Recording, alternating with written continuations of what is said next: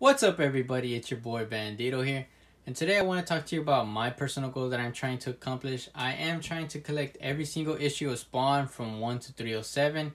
I have already collected some over the past couple of months during the whole pandemic that's been going on, and I've been trying Instagram, YouTube, auction sales, claim sales, whatever I can get some Spawn issues. I'm trying. Now that is going to be a difficult task because issues 150 and above are hard to find and they're very low print, and they're gonna run for some money. So the only reason I decided to start this whole goal is because Todd McFarlane has recently announced that he's actually doing another Spawn movie, which is gonna be like this horror movie. I don't know how that's gonna work, but as we can see, his first movie was a failure. Even though I am pretty much a fan of the first one, that's what made me a whole fan of Spawn. Now, I do recommend that you pick up this instead if you're going to watch Spawn. This is the HBO show that came out in 97, I think. It only ran for 3 seasons, and it is very good. It became a cult classic over the years. I do recommend that you pick those up. So that would be a good one. Collecting some stuff from Spawn over the past few years. As you can see, I have their companion and the trade paperback. This is the Origins. It's the same thing.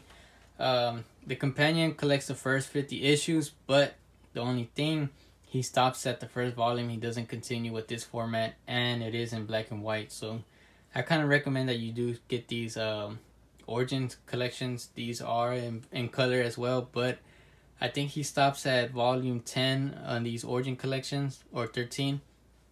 And then on the hardcovers, he stops at 10, I think. So that's the only thing that sucks about collecting Spawn. So I decided to pick up the singles because, as you can see, they're just easier to keep going since those are in print. I'm going to have to be looking for them. As you can see here, I already have one, but this is graded and framed. This is Spawn 306, the Gunslinger edition.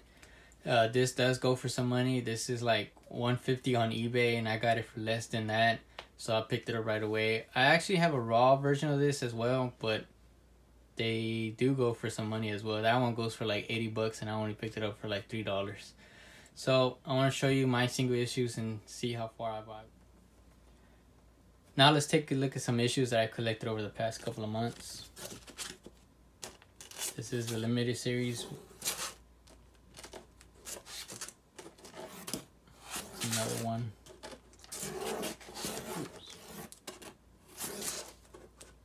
This is Angela number 1 to 3. I got this all for $10, which is not a bad deal, and they are pretty clean. Now we're gonna start with the main series. This is not the original number 1. This is a free comic book day 1. Number 2, 3, 4,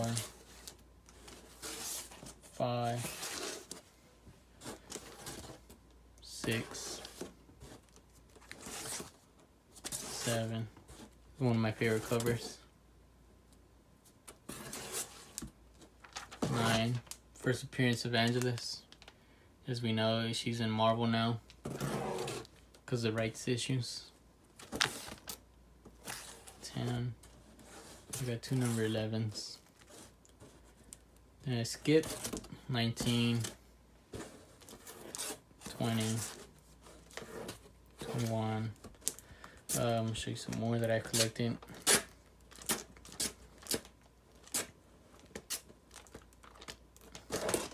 This one, I like the cover of this one as well.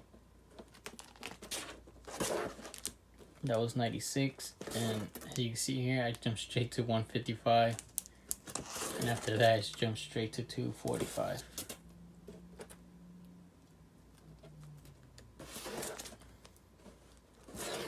I'm already close to the 300 mark.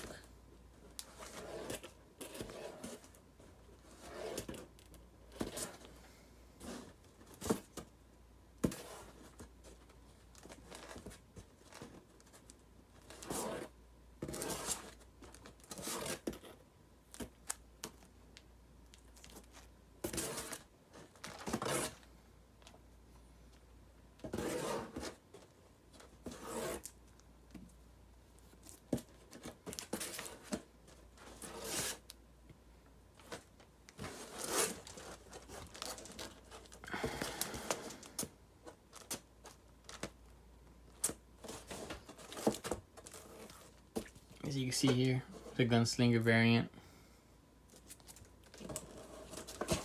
And this is the one I just recently picked up 2 weeks ago. This is 307.